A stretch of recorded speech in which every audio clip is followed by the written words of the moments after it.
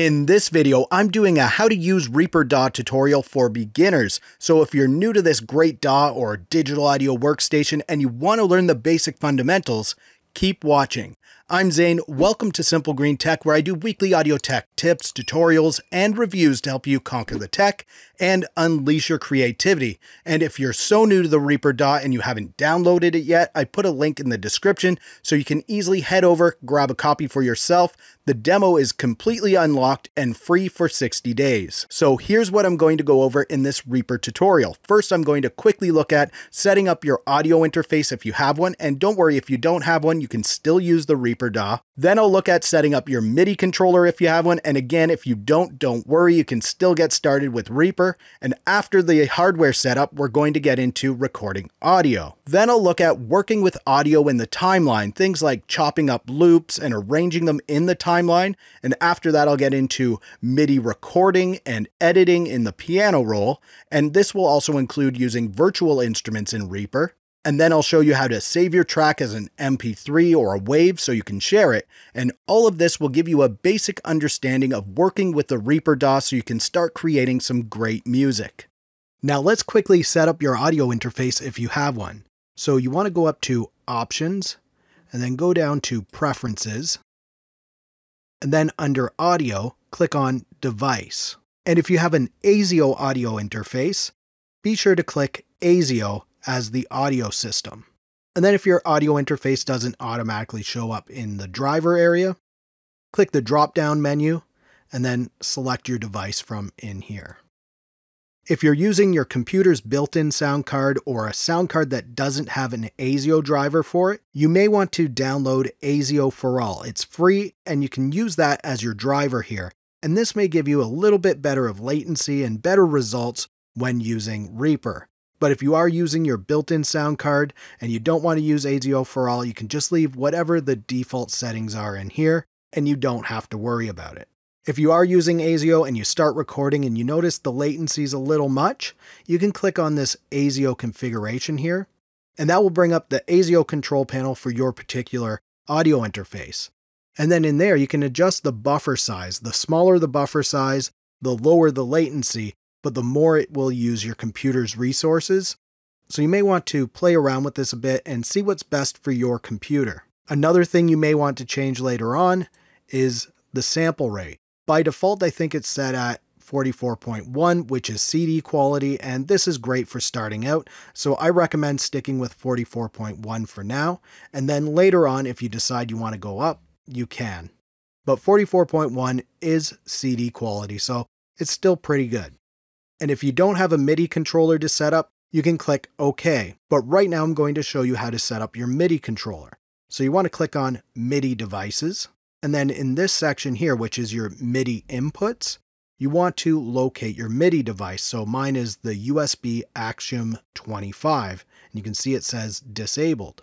Now if I just double click on this and then click enabled right here, now click OK, it's now enabled. And I can get out of here now by clicking OK. And now your hardware is all set up.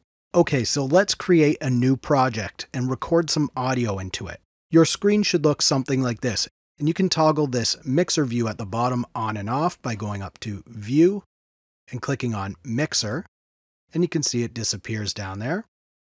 And you can also press Ctrl M on your computer keyboard, and that will bring it up and down. Now let's create a new audio track. So you can right click in this area over here and then click on Insert New Track. You could also go up to Track and click on Insert New Track from there, or press Ctrl and T on your computer keyboard. And we now want to arm this track for recording by pressing this red button here. And once it's armed for recording, you can see some new options appeared. So down here, you want to select the input that you're going to be recording, and I'm recording to input 2, so that's what I'll select there. And one thing to keep in mind is if you're recording a microphone or a guitar or bass, or some instrument like that, it is a mono source. because it is only one input. Don't worry, when you export your track, you can export it to stereo, but when you're recording, you want to record to a mono track. Another one of the options that you're going to want to check is this speaker icon right here. When you hover over it, you can see mine says record monitoring is on. If yours says something else, you may want to click on it, then it turns it to auto or off. And if yours is off, where it's not filled in, it's just the outline of the speaker, you want to make sure it's on. That way you can hear what it is you're recording. So now I'm going to strum something on my guitar and we can see if I have a signal going in. And it looks like I have a nice strong signal going in there. If your signal is too hot or too low, you want to adjust it by using the knob on your audio interface, not by using the slider in the mixer in the software. You want to adjust it on the audio interface itself, or else you'll still be clipping. You're just going to be turning it down if you're using the slider. And now I'm going to turn on the metronome by clicking here. You can see it's on. And then when you're ready, you just want to hit the record button down here.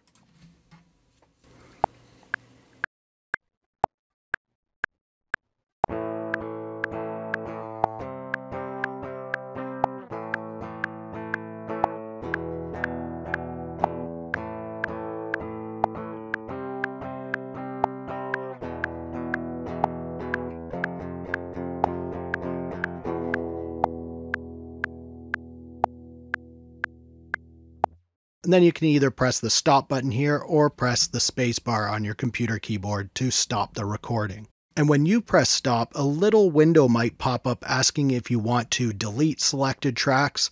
I turn that off on mine, so you don't see it pop up on my screen. But if it does pop up on yours and you want to turn that off, you can just uncheck the on stop box and it won't pop up anymore. So that was recording audio into Reaper, which was pretty simple. Now, if we want, we could add an effect to my guitar, maybe something like a guitar amp sim. And you could do that by clicking on this effects icon right here. And if you have some third-party VST plugins installed on your computer and you don't see them in the window that popped up over here, you may need to click on Options, then go to Effects Plugin Settings, and then go down to VST. And in here, you can click on Edit, and then add the folder that has all of your VST plugins into it. And once that's done, you'll see all of your plugins in here. So I'm just going to open up a guitar amp sim, this amp line free one. And now when I press play, you'll hear the guitar going through this guitar amp sim.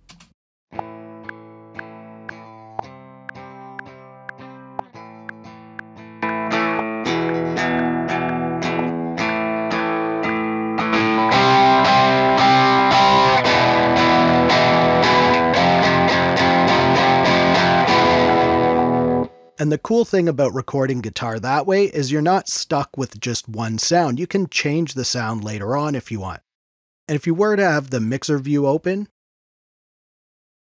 you would also see the plugin right here. So you could click on this to open up the plugin interface, or you could also click on the effects here and it's going to open the plugin interface in there. And if you were to have more than one effect, you would see the list of all the effects that you have on this track in here, and you would just click on each one to open up the interface. Or you could go down here and they would all be listed down here in the mixer view as well. All right, now let's look at bringing in some outside audio like a loop or a sample. So let's create another track. You could create a whole new project if you wanted to, but I'm just going to create another track and I'll mute this guitar track up here. So right click, insert new track, and then I can just drag and drop audio from a folder. So I have a folder here with some loops in it. So you just want to drag it and drop it in here. And now we have our loop. So let's give that a listen.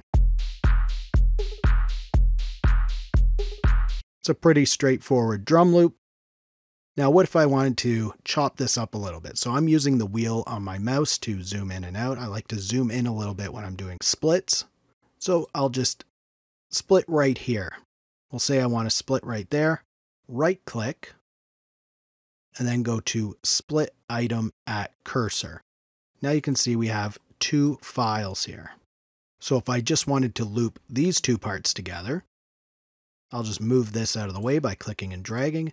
And then if I hold down Control on my computer keyboard and click and drag, it's going to make a copy of that. So then I can drag that there, and now we've just looped those two parts. Let's listen to that. Now, what if we just wanted to leave out this second hit? So now we can actually, let's move this out of the way for now by clicking and dragging. If you hover over the edge of the clip, you can see that the cursor changes and it looks like this. If you click and drag, now you've shortened it. Now we just have this kick part. So now let's hold down Control on our computer keyboard, click and drag, and we'll do this a few times. And now let's listen to that. And here's what our full loop kind of sounded like. So you can really change things up if you wanted to. And you'll notice when I'm clicking and dragging that the clip is sticking with the grid. It's not letting me go outside of the grid. Now there's a couple of ways you can get around that if you wanted to go outside of the grid. Say you wanted to drag this so you just had a little bit, not the full length. So you could actually hold down Shift on your computer keyboard. And then when you click and drag, it allows you full control of where you're going to drag it to. Or you could go to this magnet here, and that disables the snap. And now I can do that. I can move the clip wherever I want, and I'm not snapped. But typically, if you're working with loops, you will most likely want to leave that snap on. And another feature that's kind of hidden in here is the fades. So if I hover in the top corner of either side of this clip here, you'll see that the cursor changes to this arch looking thing with arrows. So now if I click and drag, it's creating a fade in and now a fade out. And if you right click on that fade, you can change the style of it. So if you just want it to be a straight line down, that's how that fade would be. Or if you want it to curve like this, however you want. You can also just drag a clip over another one, and you'll see a crossfade appear automatically. And you can drag clips down to create new tracks. So if you don't have a track already created, you can just drag it down and it's going to create a new audio track for you. And then this way you can actually layer your loops now. Before we get into the MIDI portion of the video, I just want to ask if you're enjoying this Reaper tutorial and getting some value out of it, can you please hit that thumbs up button? It really helps my channel out and I appreciate it so much. Now back into Reaper. Now let's look at working with MIDI. And for this, I'm going to right click over in this area over here. And then I'm going to click on Insert Virtual Instrument on New Track. And you can see it brings up all of my VST instruments over here. So you would just choose whatever one you want. I'm going to choose the free voltage modular synth. So I'll double click on that, then click Add. And this synth has multiple outputs that are available. And Reaper's asking me if I wanted to set up new tracks for all of the multiple outputs. I don't want to, so I'm going to click No. And then I'm just going to select a quick preset here, Basic ARP 1. And now I'm going to press a key on my MIDI keyboard to make sure it's working. All right, so everything's working for me. If you're having issues there, you may want to go back into your preferences and make sure your MIDI keyboard is enabled. And again, if we close down that user interface and you want to bring it back up, you would just click on Effects here and it brings it up. Or you could go to the mixer and you can click on the instrument in here. And yes, this instrument plugin is free. I'll be sure to link to it in the description below in case you want to check it out for yourself. So once your instrument's loaded and you have your patch selected, you tested your MIDI keyboard, it's working, you're now ready to record some MIDI in. And don't worry, if you don't have a MIDI keyboard, I'm going to show you how to work with MIDI without one right after this. So we want to make sure this is armed for recording. And you want your monitoring on, and then down here we can click the record button. And I'm just going to mute this other track so I don't hear it.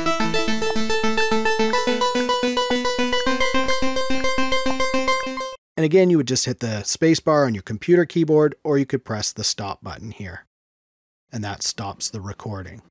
And now you can see we have our MIDI clip here. And if we wanted to go in and edit the MIDI, we would just double click on the MIDI clip, and it's going to bring up our piano roll. You can click and drag the notes in the timeline if you want.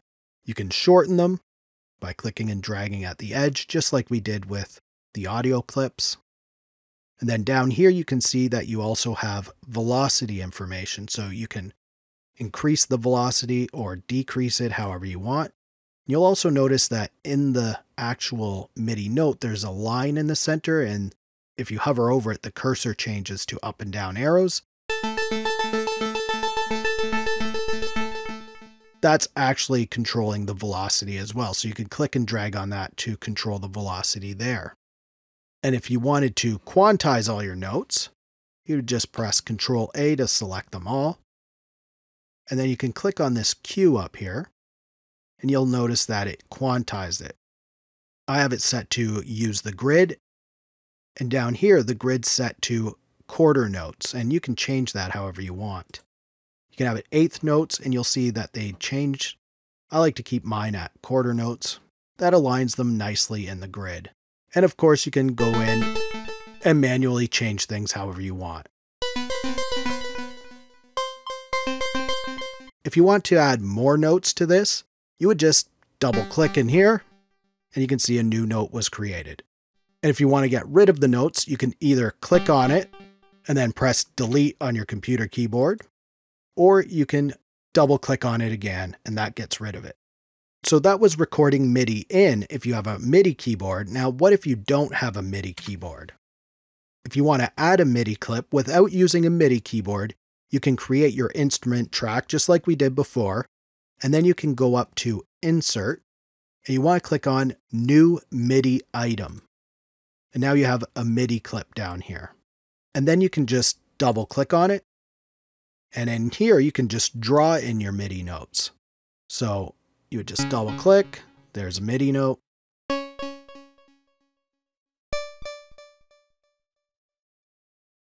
And you'll notice I can't add anything beyond this point right here. So if you hover over the edge here, you'll see the cursor changes, and I can click and drag to make it larger, but it ghosts these notes, so it copies what I already have in there. You'll notice this bar in the center. You can click and drag that out of the way. And now you can continue to add notes, however many bars you need. And you'll notice that our MIDI clip is now larger in size out here, and we can shorten it if we want, just like working with an audio clip. You can duplicate them the same just by holding Control on your computer keyboard and clicking. So now let's say our track's complete. We want to save it and we want to share it with our friends or share it on social media or on SoundCloud or whatever site you want to share it on. You're going to need that in an audio file. So what you want to do is go up to File, and then you want to go to Render. And then in here you can click Browse to choose where you want to save it to. You can also give it a name, and it's going to show you here what it's going to be called and where it's going to be saved to. You can also change the sample rate if you want. 44,100 is CD quality. I recommend leaving it at that, as that's what most audio players recognize anyway. And you can see the format is here. So it's set at WAV by default, I believe. If you wanted to change that to MP3, you would just click the drop-down menu, choose MP3, and you can change the bitrate setting to whatever you want. 192 is usually pretty good quality, and it keeps the file size small. Now, another thing you may want to note in here is the source, which is master mix. So that's going to render everything going through your master mix bus right here. So you probably want to leave it at that, but if you have some other mix you want to use, you can click there and change that up if you want. And another thing here is the bounds. And by default, it's set to entire project. What I like to do is choose time selection. And I'll show you why. So in here, I usually like to set the time selection by using these, because sometimes I have pieces of the song sitting out of the side, or I might have a gap at the front because I allow a little bit of space before I start recording. So I like to define the time selection in there, but of course that can be up to you. You may want to leave it at entire project if you want. That's fine.